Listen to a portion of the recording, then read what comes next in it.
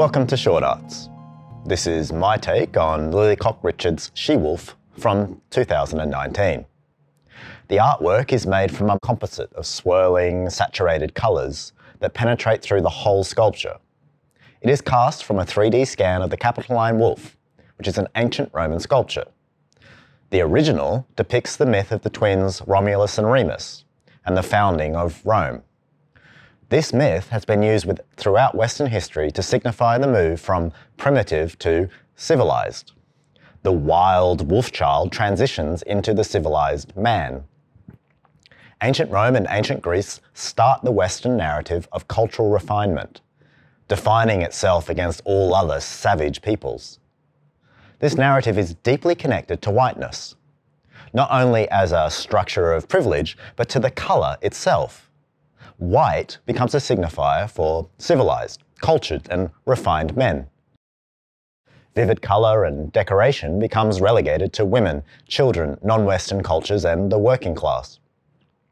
This idea of whiteness is written about by artists and art historians from the 19th and 20th century. They connect white back to the ancient Greeks and Romans.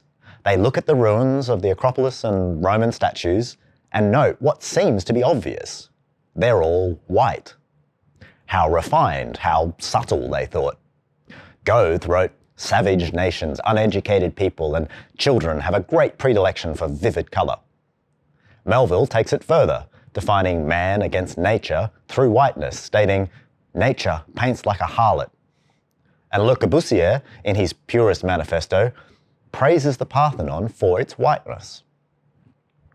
We can see here how colour becomes ideological. Colour is used as a weapon to justify not only cultural dominance, but a white supremacist position where people of colour are structurally excluded from white and all that it signifies. Whiteness becomes a default background to Western civilization.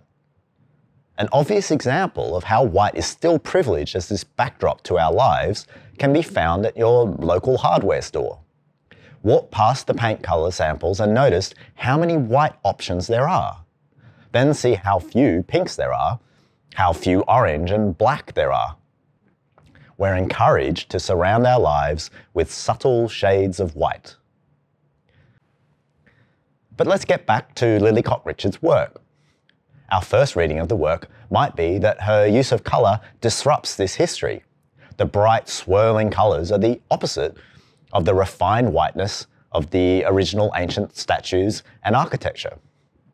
It attempts to colorise history, showing us an alternate universe where colour was king. But this is not the case. Cox-Richard's work isn't alternate history.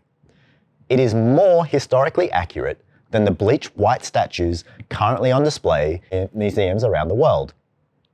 This is because all the arguments justifying whiteness as linked to ancient Greece are based on a lie.